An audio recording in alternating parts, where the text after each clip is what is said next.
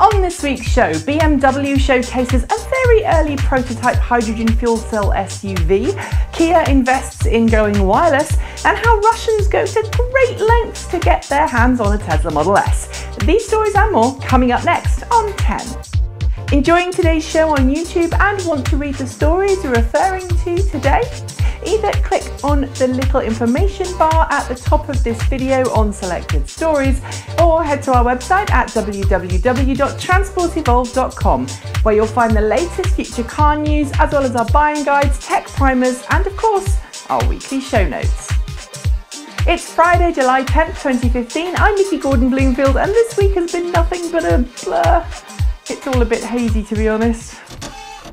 With its practical yet sporty i3 electric city car and sexy i8 plug-in hybrid sports coupe both selling strongly around the world, there's no mistaking the fact that BMW is super serious about the future of plug-in vehicles. Indeed, at some point in the not too distant future, it's expected that BMW will have a plug-in variant of pretty much every conventional car it sells, as well as an expanded i-brand lineup to include at least an i5 and i7 plug-in model.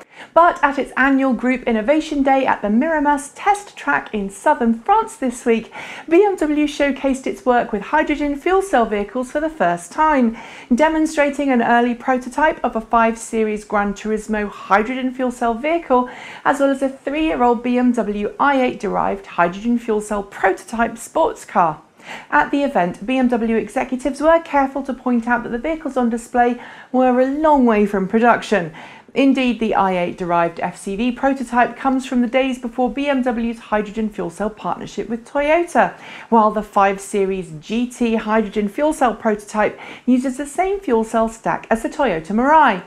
While BMW didn't give a definite date, it did say the 5 Series GT was at least 2 generations away from production as a hydrogen fuel cell vehicle, so don't expect to be buying one at your local dealer anytime soon.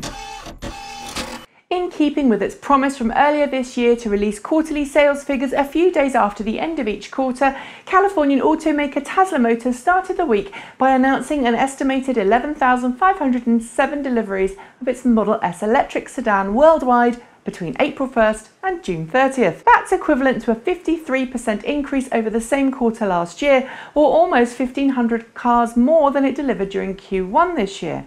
In its official press release announcing the figure, which it doesn't break down into monthly totals, Tesla said that its official delivery figures for the quarter will be released at the end of July during its official Q2 earnings call.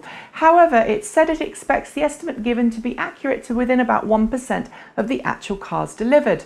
The gradual increase does leave Tesla with about 33,463 vehicles left to deliver in the second half of this year, but given Tesla's aim to increase production of the Model S and to begin deliveries of its long-awaited Model X crossover SUV by the end of this year, we think it does have a chance of hitting its own predicted 55,000 vehicle target.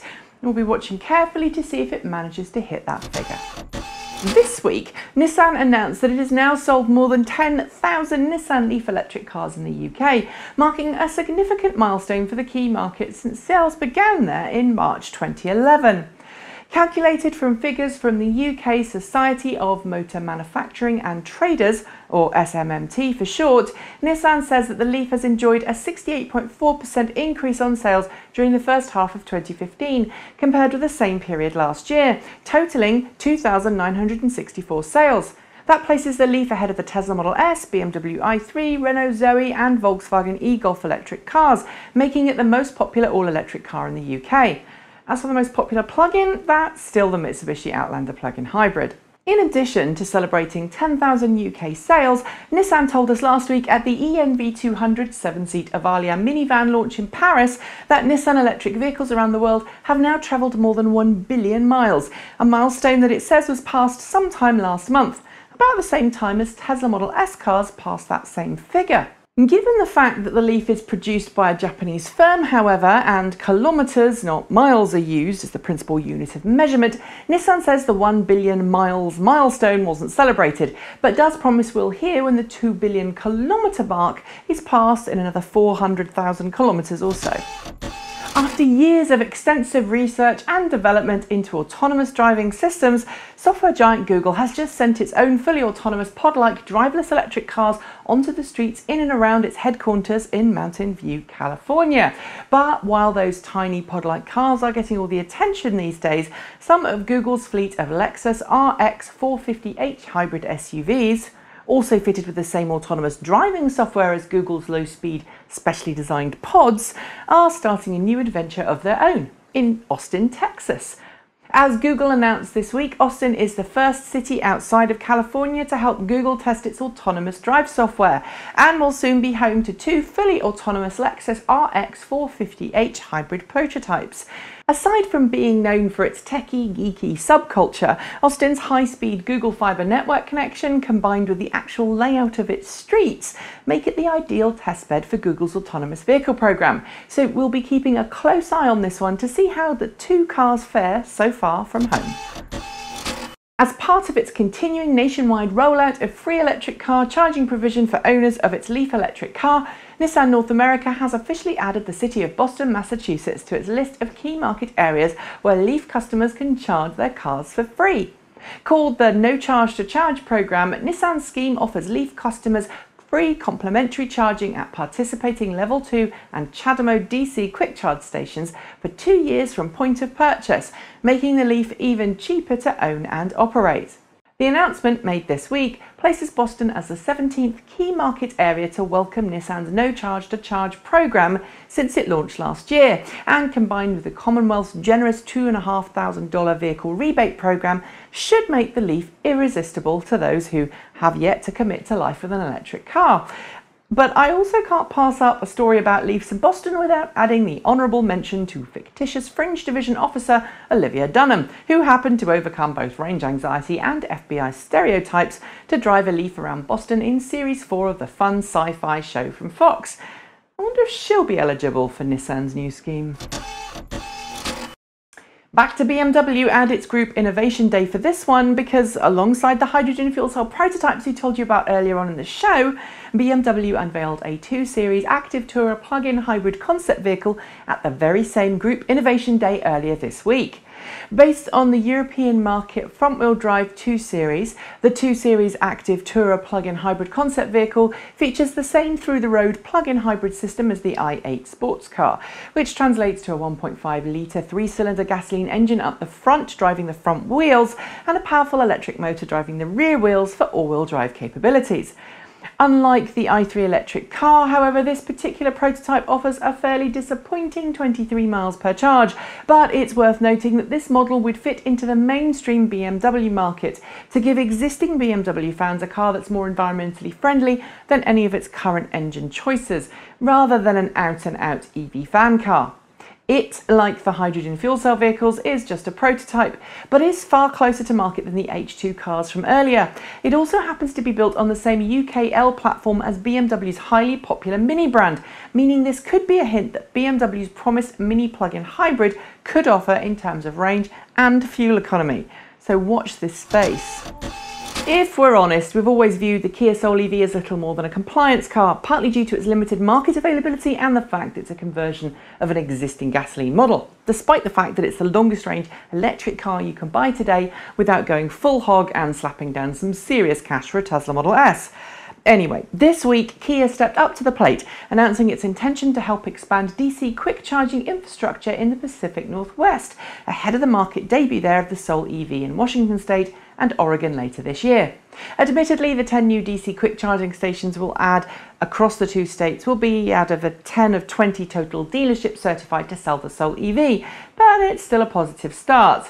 As for the motivation, Kia says that the positive sales in California means it's decided to expand availability to California's northern neighbours, which is great news if you happen to live in those EV-loving cities of Portland, Oregon or Seattle, Washington. But wait, there's more! On the same day, Kia announced a new partnership between itself and Moho Mobility Inc., funded by the US DOE, to research and develop a way to rapid charge electric car battery packs wirelessly using inductive charging. The details are a bit sketchy right now, but in the end, the goal is clear: charge a car without wires. We're going to be interesting to see how that one works out.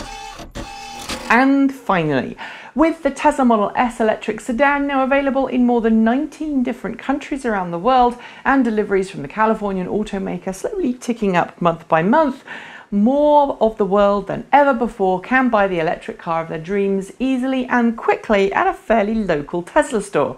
But as Bloomberg explained this week, there's one country in the world where getting a Tesla Model S is particularly difficult: the Russian Federation, where Tesla fans are going to seriously crazy lengths to get them some Tesla action. One software manager, for example, flew to the US to buy his Tesla Model S, then dropped $12,000 on flying it home and an eye-watering $55,000 on officially importing it as a grey market car. And he's not alone either. With several hundred Model S cars now unofficially in the Russian Federation, Muscovites are begging Elon Musk to officially start selling the luxury high-end car to the country. But thanks to ties with SpaceX and consequently the Pentagon, that's unlikely to happen anytime soon. Which is maybe the best, considering the nearest service centre to Moscow is 500 miles away in Finland. Well, that's me done. I'll be under a rock, gently rocking backwards and forwards until Monday, recovering from the week, which, as those who follow me on Twitter will know, wasn't all that. Anyway, we'll be back next week at the usual time for another show, but in the meantime, you can find all the other news that's fit to print on our website at www.transportevolve.com, chat to us on the Twitters at transportevolve, or head to our YouTube channel to catch up with our latest shows. As always, there's a lot we haven't managed to fit into today's show, including how Formula E and its all 10 teams are heading to the Forza 6 on the Xbox One, a new semi-solid battery which is making big waves in the investor world, and I sit in the back of the Nissan E.N V200. No, seriously, it was very comfortable. So when we're done, be sure to head to our site to read them all. Thanks for watching. I'm Nikki Gordon-Bloomfield. Have a great weekend, and until next time, keep evolving.